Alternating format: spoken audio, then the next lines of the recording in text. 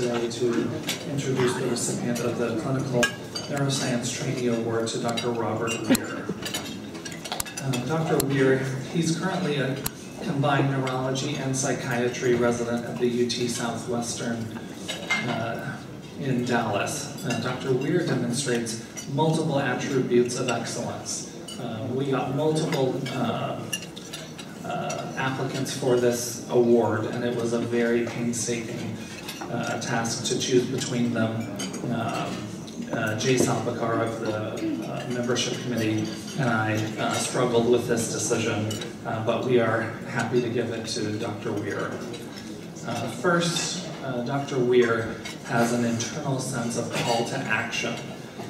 He responds to events and needs around him with a very strong emotional drive and a clear sense of responsibility.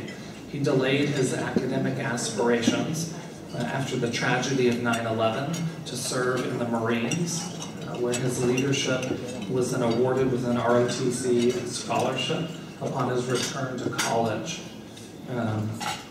When he found that his calling was to be trained both in neurology and psychiatry, he took on the very daunting and enormous task of designing a combined neurology and psychiatry program, followed through to get ABPN approval, and became the first resident of this program at UT Southwestern. One of his mentors wrote that his initial draft of this program was at the level of an experienced associate program director. He has incredible enthusiasm. His eternal wellspring of this enthusiasm affects everyone around him, inspires others to become excited about our field and to become hungry for more. This helped him to be a wonderful recruiter for his own program, and a UT medical student recently joined this newly formed combined neurology and psychiatry residency program. He also possesses amazing leadership and service experiences and drive.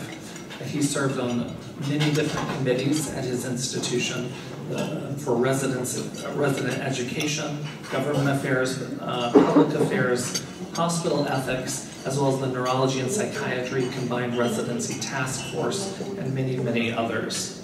He co-organized the first ever Theater in Psychiatry and LGBT symposia at his institution. When you look through his accomplishments, there are very, very many firsts associated with his vision and his actions. His research and awards are also quite impressive. His research and publications have included work on multiple genetic studies, looking at animal models of Alzheimer's disease and other neurodegenerative disorders, neuromodulation and PTSD, neurotechnology as improved treatment modalities in mental health disorders, and chemoradiation treatment trials. He's shown the diligence and endurance to push multiple projects through from their inception to poster presentations and then on to multiple publications.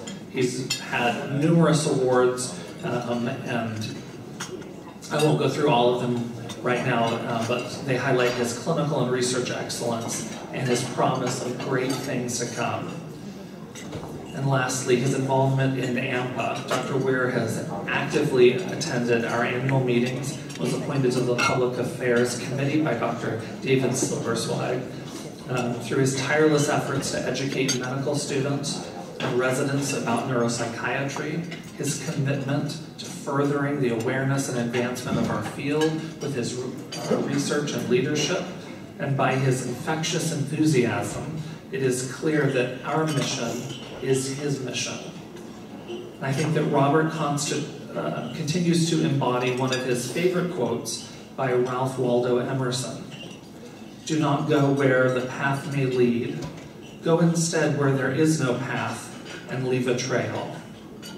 He has the rare trait of true integrity, where he's constructed a life that truly backs up the vision that he proclaims. And I think that if I was stranded on a desert island, or could only choose a few people to help propel ANPA in our field securely into the future, I would choose Robert to be amongst those chosen few. So I look forward to his ongoing involvement in ANPA and the larger neuroscience community. It is with great pleasure that we honor his work and commitment with the Clinical Neuroscience Trainee Award of 2018. Come on up, Rob.